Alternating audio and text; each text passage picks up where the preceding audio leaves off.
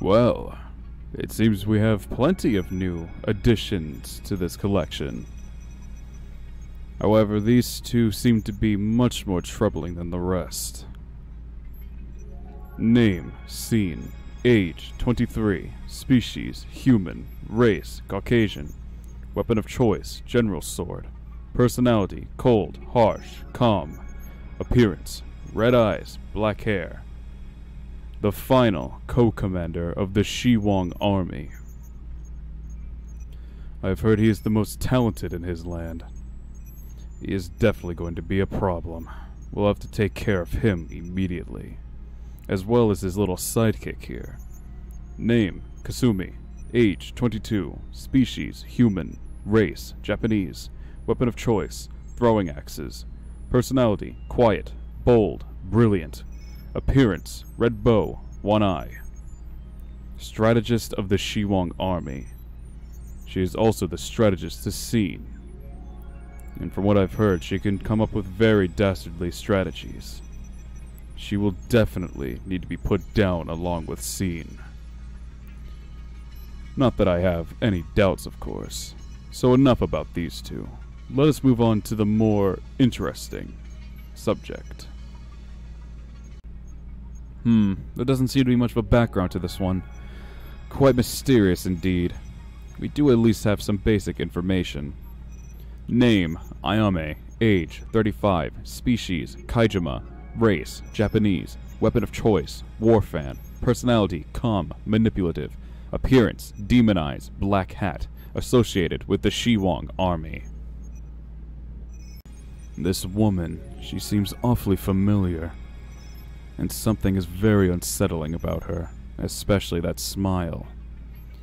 And it probably doesn't help that she has a manipulative personality. If what I've gathered is correct, she is a well-known strategist.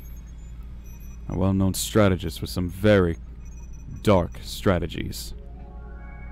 I can only imagine what she would do under Kuno's command. But it's strange. That aside, she looks oddly familiar. I know she is not associated with Scene or Kasumi, and yet for some reason she has quite the relationship with them already. But what could the reason be? And also, what does a Kaijima have to gain for working with the humans? That seems quite odd. For someone like her, she could pay off very well as a mercenary. But this is strange. I know I've seen this woman from somewhere. Or at least something familiar about her.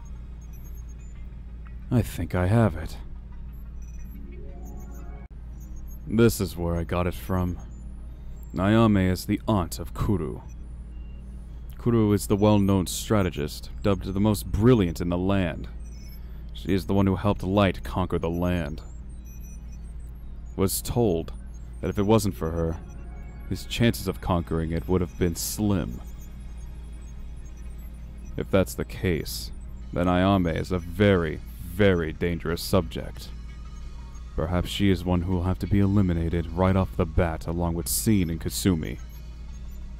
How strange. Aside from all this detail, it seems we have no more further information on Ayame. Why she's in this land to begin with.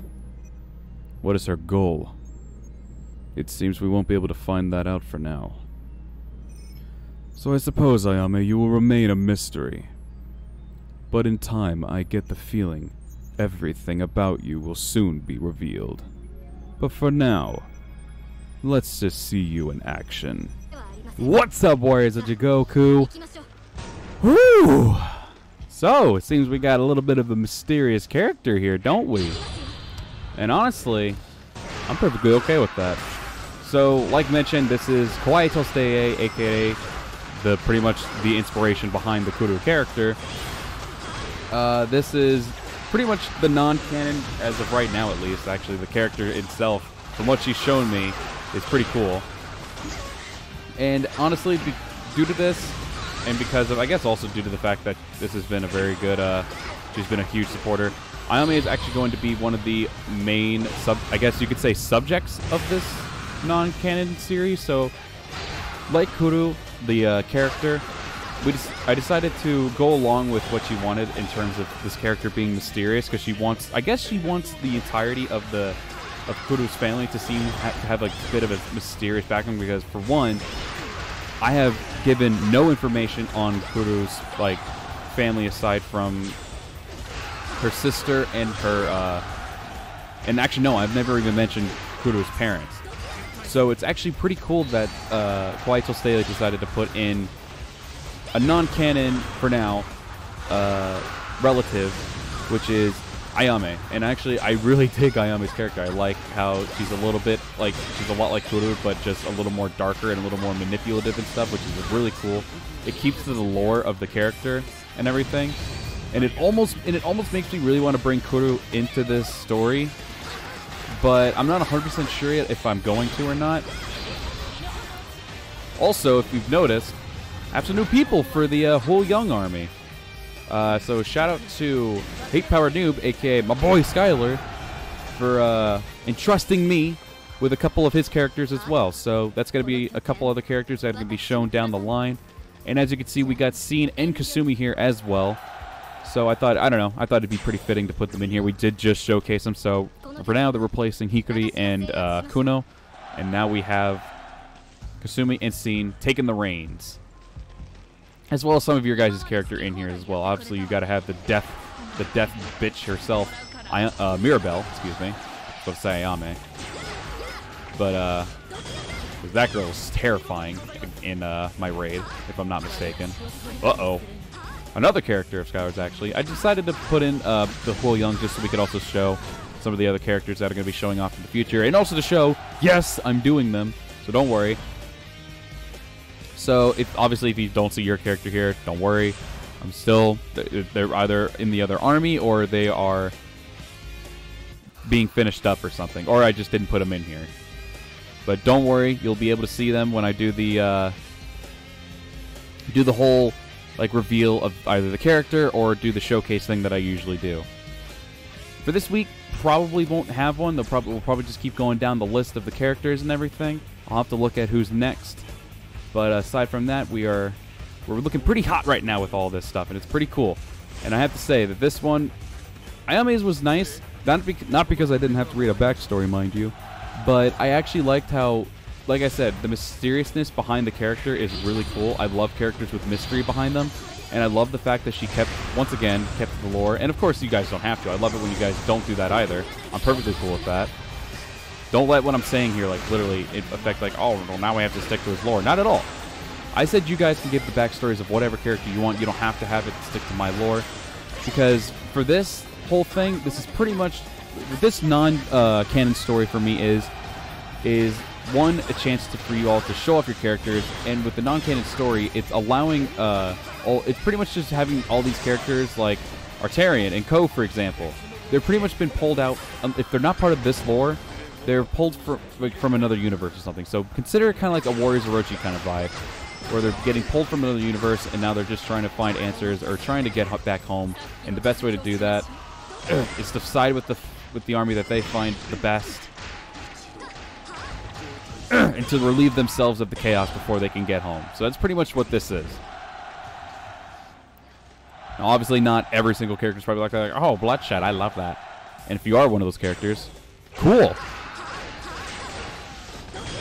But obviously, characters like this that stick to the lore, it's also pretty interesting because I can also add my own twist to it as well, and be able to say some pretty cool stuff in there for this mysterious character, who I'll also be showcasing eventually as well, along with a couple other characters that are quite mysterious.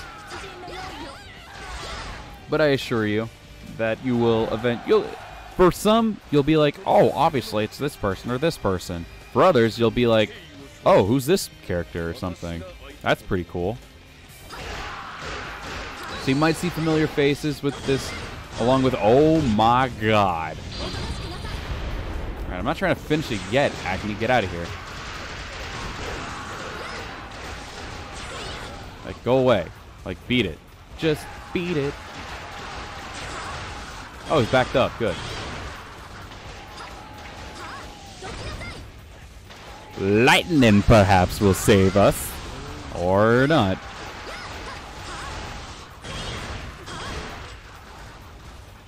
But yeah, this actually does help in certain ways to also know a little bit more. Oh, Jesus. Okay, that was some lag. To know more about Kuru as well, because now I feel like I can possibly, in this non-canon, also maybe, if I do put Kuru in here, this is a good opportunity for me to put her in here, because, like I said, like said in the backstory, Ayame is the aunt of Kuru. And who knows, maybe being able to, like, put her in and have some dialogue in. But like I said, I don't want to put too many characters of mine in here. So that's why I'm so reluctant. Maybe I'll do a nice twist. Maybe she shows up later on. But I really want to give you guys the spotlight here for Fanlore Friday.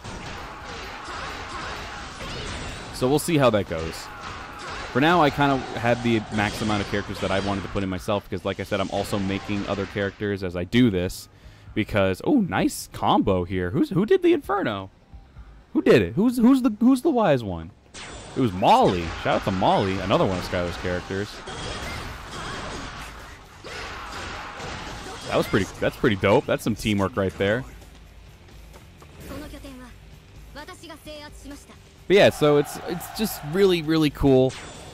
And so I'll consider putting her in, because like I said, like I was saying before I got interrupted by the Inferno, that I'm going to be making more characters for this, and I've already made like pretty much the main antagonist. I actually have a cool little twist. Since this is completely non-canon, I can actually like make relatives like Kuru did to like my characters. So who knows? Maybe you'll see like stop. Maybe you'll see one of my familiar faces have like maybe a sibling or something. I don't know. We'll find out. Because even though we just hear the voice of the person who's behind the scenes, pretty much the mastermind of this universe right now that we're in, this non-canon universe, he does, of course, have lackeys, and he also has his other means of making allies and such. So, all in all, it's really cool, and I'm really looking forward to getting more and more deeper into this Fanlore Friday, aka this non-canon story. So, hope you all are just as excited as I am for this, because this is cool. It's getting good, especially with things like this. Because for me, I don't know why. I'm someone who loves characters with mystery. Oh, that's cool. Wow, what a dick. What a dick. Let's just freaking kill him. Yes. Also, I don't know if you can tell, allergies I think are starting to kick back in, which is why I may have sounded a little bit on the deeper side with the voice. I'm fine. I actually am. That did like no damage whatsoever. Okay, I was hoping for a little bit more damage there. Doesn't matter because he's dead. Shout out to Ayame and Molly, freaking beating the crap out of him right there. Scene was there too. He was there. So alright guys, this will be it for this video. I hope you all did enjoy it. I know there wasn't as much backstory to this, but I'm going along with what KawaiiTolstaya wants. And because they are also sticking to my lore, I was like, you know what? I'm interested to see how far she'll go with this, so we're going to let this just ease on. And maybe once we get into the more Empire's version of the game, of the Fanlore Friday stuff, we'll be able to see more of it. But I'm kind of interested to see what kind of direction she's going in with this. So, yeah. This is cool. I hope you all are ready to see some more of Ayame probably in the future. Because like I said, she's probably going to be one of the key players in this story so far. From what I've seen. And no, that's not really me playing favorites. She told me about this before. She's actually one of the ones who encouraged this non-canon story. So that's why I'm letting her have at this. Because she's also helping me with this story and everything. And helping me like figure out which, with like villains and like lackeys and other things that the main villain has associated up his, or has up his sleeve, I guess you should say. So I'm letting her have that. So it's not favoritism. She's actually one of the people who are actually helping me with the story. She's pretty damn creative. So with all that being said, guys, if you all did enjoy checking out the strategist known as Ayame, be sure to hit that like button, comment down below as well your thoughts on the character. And if you guys are wanting to make a Fanlore Friday character and want me to showcase them, be sure to join our Discord, because that is where we are doing it now. If you guys do want to, of course, also you can put it down in the comment section, and then we will also put it in the Discord server that way as well. That's perfectly fine. So if you do want to do it yourself, be sure to join our Discord server, and if not, then like I said, put it down in the comment section down below, and then we will put it. Just be sure once you make that person, be sure to give the affiliation. So the Shiwang Army, the Huoyang Army, and the Kage Army. So I'll be sure to let you guys know more in depth with those armies at the end screen because I did go into more description with them there. So with all that being said, guys, also, I keep forgetting this.